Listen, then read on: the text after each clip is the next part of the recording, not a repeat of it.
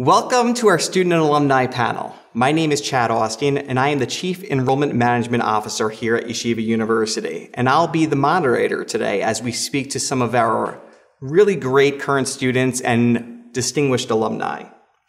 We would love to be doing this in person, but because of the circumstances of COVID, we are having a virtual open house. We hope the information that you'll get from this panel will help you in guiding you and your families in deciding that Yeshiva University should be your destination for a college degree. We've invited a diverse assortment of our current and alumni students who will give you insight into their personal and profound experiences they've had here in their time at Yeshiva University. We are all on campus today for this virtual open house, but we are all in separate rooms to ensure the health and safety of all those participating today. So without any further ado, I'm going to ask each of our panelists to introduce themselves, tell us where they're from, their current or their former major if they've graduated from Yeshiva, as well as their current status for our alumni students. Are they working? Are they in graduate school? And then to change things up, I'd love to know what your favorite food on campus was. So we're going to start today with Alana. Hi, my name is Alana Karp. I am from Fairlawn, New Jersey. I am a current alumni, so I majored in chemistry and biology and minored in art history, and I'm a current PhD student at Albert Einstein College of Medicine. Hi, I'm Tali Greenberg, and I'm from West Hempstead, New York. I graduated in May 2019, and I majored in computer science with a minor in political science. I'm currently a software engineer at Google, and my favorite food on campus was the mozzarella sticks. Hi, I'm Becky Walden. I'm from Staten Island, New York. I graduated in May 2019 and majored in accounting. I went to the master's program, the master's in tax at Sims also, and graduated this September 2020, and I will be starting at Deloitte in January. My name is Tammy Peled. I'm from Los Angeles, California. I'm currently in my first semester majoring in biology, and I would have to say my favorite food are the French fries. Hi, my name is Adina Passy. I'm from Houston, Texas. I'm a senior majoring in biology. My name is Anya Smilovic. I'm from Phoenix, Arizona. I'm currently studying in the CATS program. And my favorite food on campus, I have to agree, was the mozzarella sticks. They're really good. Now, I would love to know why each of you selected Yeshiva University. Most college students today are applying to close to 12 different universities, but they decide on one. So why was your ultimate choice YU? Yes, so actually after high school, I did not go straight to YU. It wasn't on my radar. I went to Hunter College for 1 year. And after 1 year of being there, I think I realized what I wanted in a college experience, and I wanted a small, tight-knit community. I missed learning the religious Jewish subjects that I wasn't getting at Hunter, and so I decided to switch, and I really found what I was looking for: the community, the small classes, and the Jewish environment was incredible. So attending a non-Jewish high school was like a really big obstacle for a lot of reasons. And I really wanted to go to a place where I never had to like validate myself for missing school for holidays or any of that. And then even more so after I did a year in Israel at Bar Ilan, I really like wanted to grow more religiously and be able to take more Jewish classes, and no one else offered what YU offered. So once I found out about like how many opportunities there were here, I immediately wanted to come. It was crazy. Like one day I didn't even know what YU was. And then the next day I was enrolled and I was signing up for the cross country team. And I'm really grateful for choosing YU. I chose YU to echo what a lot of other people are saying, because in high school I was involved in a lot of extracurriculars and had leadership opportunities. And I felt that at YU I'd be able to continue to grow those leadership skills with the opportunities for leadership on campus. Whether it's student council or being the president of a club, I didn't feel I'd have that opportunity elsewhere. And so I'm also grateful for the opportunity to develop those leadership skills at YU. I, in a similar vein, chose YU because of the smaller class sizes and getting to know the professors as well as the other students in my class. And I play volleyball, and I wanted to be able to continue that in the NCAA collegiate sphere, which is much more difficult in another school, as well as get involved in things like student government without having to worry about Shabbat, Hagim, and keeping kosher and anything like that. Okay. Tali, you told me that you're currently a software engineer at Google. Can you walk us through your typical day? Sure. So my typical day is what it seems like, which is sitting at a computer and writing a lot of code. But I don't only sit at a computer. My day consists of a lot of meetings with my teammates to talk through different design processes, and also a lot of downtime and having fun and talking about other things besides coding. Well, when you started at YU, was computer science your chosen major? Was there a class you took that inspired you to change or identify which major you'd want to pursue? So when I got to YU, I had no idea what computer science was. I had no idea what I even wanted to major in. I decided to just take a bunch of intro classes and go from there. And thank God I chose Intro to Computer Science because I instantly fell in love. I didn't have any computer science background in high school. I just didn't have that opportunity. And then when I took Intro to Computer Science, it introduced me to the world of computer science, and I realized that this is exactly what I want to do. That's great. And do you feel that the classes you took at YU prepared you for your current job at Google? Definitely. Working in the industry is obviously different than anything you can learn in the classroom, but the classroom skills really provided me everything I need for a smooth transition to work in the industry. My professors gave me the confidence to exceed in the interviews and also be confident that I have the skills to provide and give back to Google, which is something that I'm grateful for to this day. Did you utilize any of the services of career services, any like faculty advisement, academic advisement while you were here at YU that helped you to get to this place in your professional career? The Career Center was a big help, but definitely my professors specifically really guided me through the application process and the interview process and eventually landing a software engineering role. A lot of my professors actually worked in the industry, so they helped prepare for what it would be like to interview and to actually work at the specific companies. And in general, they were always available to do mock interviews, which is extremely important when interviewing for software engineering roles, and help with resumes and other things like that. Adina, we talk a lot about our career services and relating what students learn in the classroom to practical experience outside the classroom by way of internships. And I understand that your internship experience is very unique. Can you share some information on that?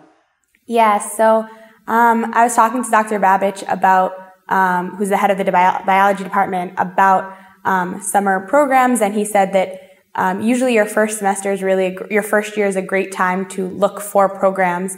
And so I actually got an internship with one of the local hospitals in Houston, and I was doing a lot of clinical research actually about what I want to do, which is neurology. And so because Dr. Babich helped me to look into that, I think it's helpful for hopefully when I apply to medical school, I now have a great research experience under my belt. I also have a great recommendation from all of these people who are so inclined to help me in the future. That's great. Thank you for sharing that. Alana, you are a PhD student at Albert Einstein College of Medicine. Tell us what you're studying and what you eventually want to do upon graduating and becoming Dr. Alana. I am studying developmental and molecular biology. I study blood development in zebrafish, which are a lot of fun. After I graduate, I hope to work in the biotech industry or in the pharmaceutical industry and continue developing different biomedical technologies. Why zebrafish and not a clownfish, a pleco, a goldfish? So zebrafish are actually very cool. They are actually, when the embryos first develop, they're actually see-through. So you can see into it and see how different parts of the body are developing. And they also regenerate, so you can cut off different parts of their body and it will just grow back like it was before. So it makes it a lot easier to work with. Can you talk about what you told me about when you were applying to Einstein for your PhD studies? You began to experience the 70,000 alumni and they helped you through the process. Can you just share that experience? So when I was applying to different schools, pretty much in every school I applied to, the interviews are pretty small. They sometimes only interview 40 students. So the current students get to see often the list of students they're interviewing, get a lot of interaction with the applying students. And in all the schools that I interviewed, there were current YU students who reached out to me, saw I was on the list, and asked me, do I need any help? Is there anything they can do for me? Is there any questions they can answer? And even after, when I got into multiple places, one of them reached out to me who I had never met before and said, I was also deciding between a bunch of places. If you need someone to talk to go over your pros and cons list, I'm happy to listen, which was very, very helpful. And these were people you never met before? Your only commonality was a YU degree? For some of them I had met before while I was in undergrad, but some of them I had never met before. And the only, I don't even know if we overlapped at all. The only commonality was that we both attended YU. Wow, that's great. Anya, you took a different route when you came to YU and you started in our CATS program and pursued an associate's degree first. Can you talk about why you decided to go that way and what the outcome was?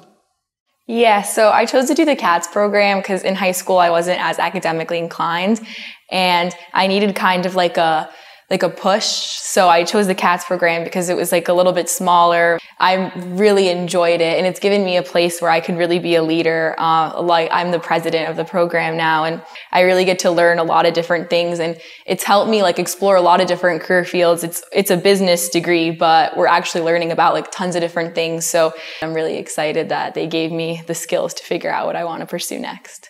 And you are also a proud member of our cross-country team, is that correct? Yes, I am. I really enjoyed cross country last year and next semester I'll be back on the team. I'm just recovering from an injury. I really learned a huge sense of community being on the team. I finally got to be on a team where there was no obstacle and it was like I could fully be there because I would never have to miss school for the holiday and I never have to miss the meet for the holiday. So that was really fun and I really enjoyed it and working hard to achieve a common goal. It was a lot of fun. I really love it.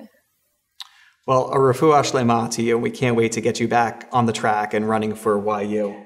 Can you talk about balancing being an NCAA athlete, competing and representing Yeshiva University, but also balancing your Torah studies and your coursework here at YU?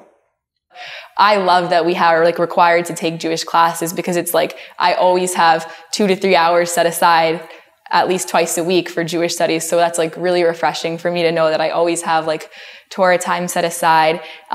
It was nice because cross-country practice was actually in the morning. So I didn't have to like fit it into my day as much. I just had to go to sleep earlier.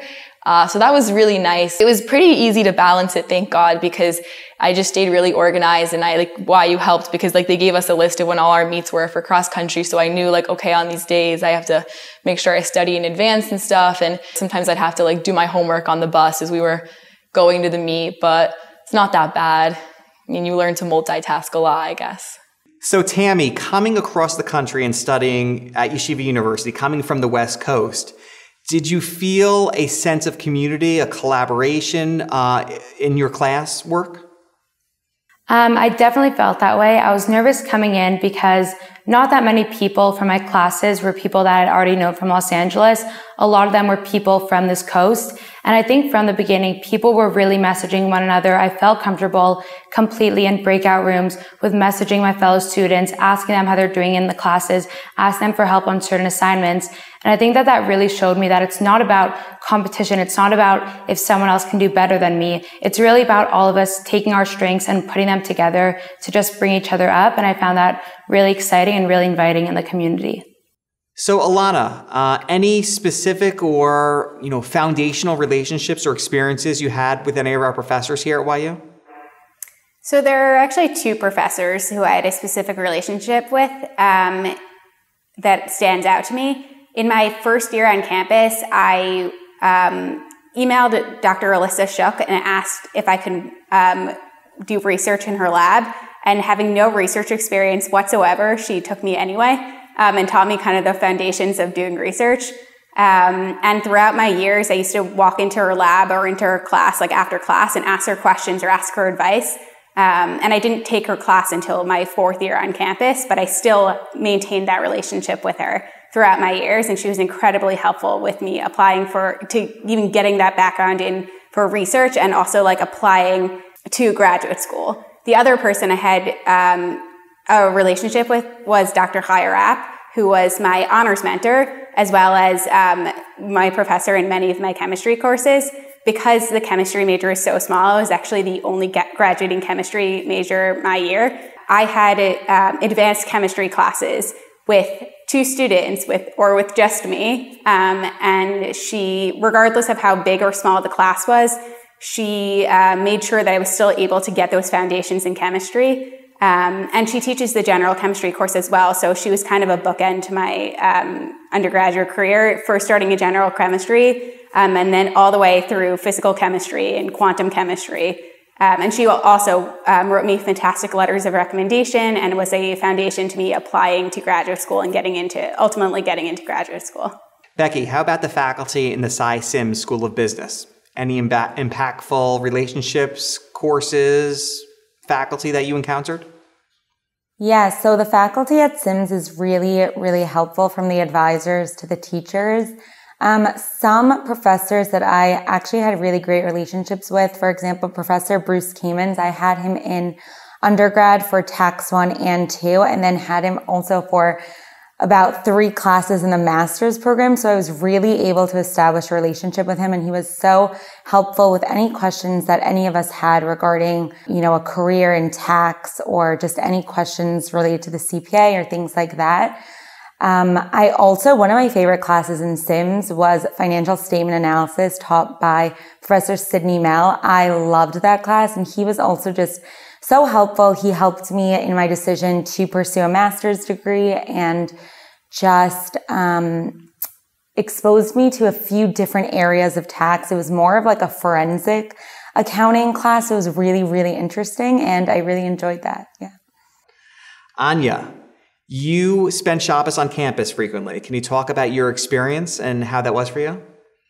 Yes, I was nervous my first Shabbat on campus because, I was like far away from home and I don't really know it. I only knew like 2 people. And so I convinced my friends to stay with me so I wouldn't be as, alone. And it was so fun because we were just like, let's just go and eat dinner with everyone. And we went in and everyone was so welcoming. These girls who I didn't know any of them, they were like, come sit with us, come sit. And we sat with them and we talked with them for hours. We had so much fun. We played games. And then we went to one of the rabbis' houses and we had like a whole oneg. It was so fun. And then the next day, just kept continuing on Shabbat day. We also just walked around and went to different rabbis and stuff. And it was a really nice way to get adapted and to be sure that I loved it here as much as I do, because everyone was just so welcoming and kind right away. And I love Shabbat on campus. And now that I'm not dorming, I miss it a lot. Adina, can you talk about some of the experiences and maybe the relationships you've had with your Torah studies faculty, maybe some of the Rebbeim, the Rebbitzins on campus, and so forth? As an RA, I was given the opportunity to interact with the Bernsteins and the Rosenzweigs. The Bernsteins are the campus couple of this Barron campus. The Rosenzweigs are the Avaneim Bayit. And so I chose to take one of Rebbitzin Bernstein's classes because I had already had a connection with her, and that class itself further emphasized how important she finds the connection with every student. I think both the Bernsteins and the Rosenzweigs really care for all the students on campus and want to make it feel like such a community. And so I really got the opportunity to learn with her, ask her my questions in class. She really valued the chavrita time, and made sure to walk around the class to help anyone out. The teachers are there for you to learn. They don't care that you have to be tested on it. They want you to just learn the Torah, and care about enriching your Torah life as opposed to just being there as a class. And that I found was so amazing, that all of my Rebbeim and all of the Rebbitzins really cared about the Torah, not about the studies themselves. Ilana, it doesn't surprise me that since you're a PhD student right now, that you were also an honors student here at YU. Can you talk about your experience as an honors student? Did it meet your expectations? Did you feel that it prepared you to eventually get into graduate school? I think the honors program is an amazing program. I definitely appreciated many aspects of the program. One of the things that I love so much about it is that as a student, you attend speakers and also cultural events. So we would go to the ballet or Broadway shows, or we would go to different museums. We also brought in different speakers to prepare you for life skills, such as financial literacy or just general how to network with people. And then they had just some interesting speakers in different topics. Another thing that we had is we had an honors thesis in which you did based on some research you did in your undergraduate career. And I think that was incredibly helpful for my future PhD because I was in a lab doing biomedical research, and I had to learn how to take what I was learning and write it so that someone who is not necessarily an expert in the same field that I was doing would be able to read it and understand it, which is something that we have to do pretty much daily throughout our PhD. So it was like the first stepping stone to those valuable skills that I now have in my PhD. That's great. Becky, after you graduated from YU, you told us that you went on to graduate school here in Sims. What did you study in graduate school? I did the Masters of Taxation. Okay. And what are you up to now? I was supposed to be starting Deloitte in October, but due to COVID, they pushed it off till January. So until then, I'm actually studying for my CPA and getting ready to start my job in January, which is very exciting. What sets YU apart from other universities that students may be considering? It was really incredible. The accounting leadership fair, I did that in my junior year, I believe, of Stern. And I didn't even know that YU offered that. I got to Stern and I decided to major in accounting after my second semester, and junior year came around and everyone was doing this accounting leadership fair. I honestly didn't know what it was, and I decided to go do some recruitment, which was a little scary, but they really prepare you very well. Honestly, the career center is great. There's mock interviews, there's papers, everything. They tell you what to wear, really prepare you for it. And I went and I got my leadership experience from Deloitte, which then led to a summer internship and now a full-time job. And I owe that all to YU. It's really crazy. And also in the master's program, for example, the professors are always asking us about our future and our jobs. And if someone doesn't have a job, they help us out. They connect us to people on LinkedIn. And it's really such a small community. I've also found from working at Deloitte, when I got there, first when I got the offer, I got 10 alumni from YU call me, congratulating me, asking if I had any questions, from all different groups in Deloitte, not even just the group that I was working in. But when I got to my internship, there were at least 5 other YU students already working there. And it's just so nice to know that wherever you go, and I mean, I can only speak to the business world, but I know that it's definitely prevalent in all the other fields as well, that there's always going to be a YU presence there. And, I didn't feel alone. I felt like I had people there that could relate to me. We took off the holidays together and things like that. And I don't think that you can find that anywhere else. Tammy, tell us something that you're most passionate about here at YU. I think that's hard to choose. I'm going to have to decide between volleyball and Model UN. I've been obsessed with them since high school. And I think when I was doing the whole decision process, I applied early because I knew that those would really push me forward, because I think that having something outside of academics that your college helps you be passionate is really important, because your life isn't only based on academics. And I think being able to be involved in a sport and being able to be involved in public speaking, which was always important to me, and being able to not have to compromise on that was really exciting. And can you talk to us about the classes you're taking this semester? Any favorites stand out to you? Yeah, I think my favorite class right now is the Honors Freshman Seminar with Dr. Peters. I think it was a really good introduction to the honors program as a whole, because I was really nervous coming in because it is a high level program, but it really showed me that it's really collaborative. It's not competitive. Everyone's looking out for each other. She really structures her course for us to be united from the beginning. It's based on writing workshops with each other, discussions, and I think that really is my favorite class because it gave me an insight into YU as a whole. Anya, this semester, the classes you're taking, anything that's really jumping out to you as a favorite thus far? Yes, my favorite class is definitely its Intro to Judaism with Rabbi Hagioff. It's a really amazing class because I do have like a good Jewish background, but like certain things I just never got to learn about from not going to Jewish school. So I'm part of the Mechina program in Stern, and it's really amazing for Jewish studies because they really start with like a lot of the basics, but they still teach you like really interesting things about it. So you're not just like getting bored or anything. And, I've only had 2 teachers in the Mechina program, Rabbi Hagioff and Rebbetzin Schechter, and they were both so far just such amazing, inspiring, and impactful teachers. And it's amazing because they're not just there to teach you, they're also there to really like inspire you, and they genuinely want you to like leave the class with something more. It's not just about getting an A or any of that. And they take it so much past the classroom. Like they're going to start hosting us for Shabbat, Amir Tashem soon. And before Corona, of course, they had like tons of Shabbatones and so many fun events. And it was amazing to see how they worked through COVID with all the events. They still had like different shiurim on Zoom every week, every day even.